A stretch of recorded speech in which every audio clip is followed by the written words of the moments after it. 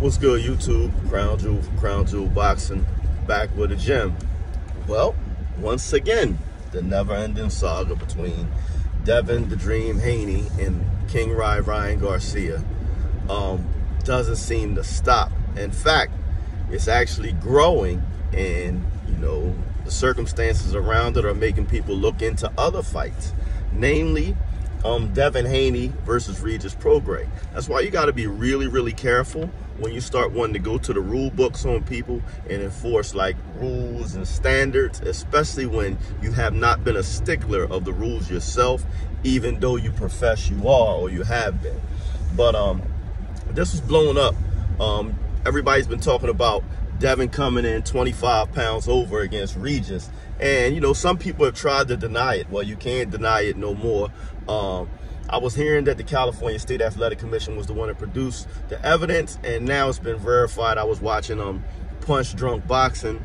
He had a very good video. Y'all should go check it out, where they had an executive commissioner for the California State Athletic Commission. I forget his name, but Adam somebody. But he actually came out and said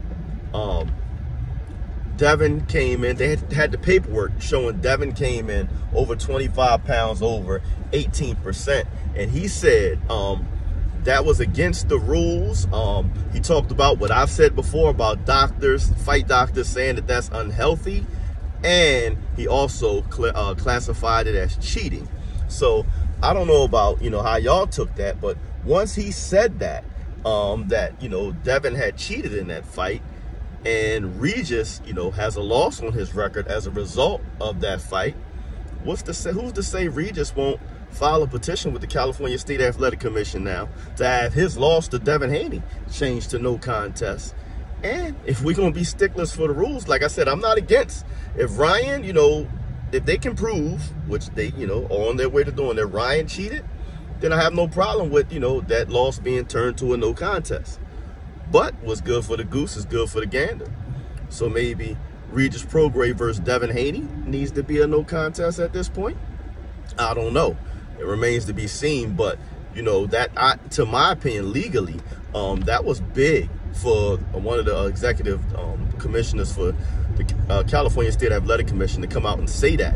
Because to me, that validates Regis having a legitimate argument. It's not like it just came from somebody with an opinion. This came from an official, a governing official over athletic events in California. And he basically came out, and then basically he came out and admitted that Regis was cheated on that night with regards to their rules.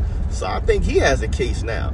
So again, you got to be careful when you start looking for wins in the rule books, because you might end up getting a couple L's because of the rule books. But I mean, it's a big boy sport.